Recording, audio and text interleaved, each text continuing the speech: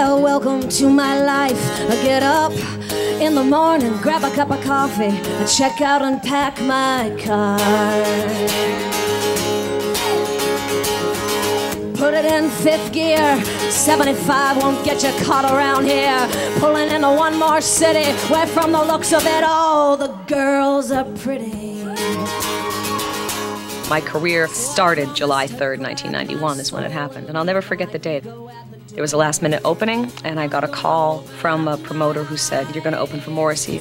And here I was on the stage in front of 15,000 people, you know, just little me, little skinny me with a guitar. So at the time, I didn't know that this would set up the next, you know, basically the next 10 years and probably my career.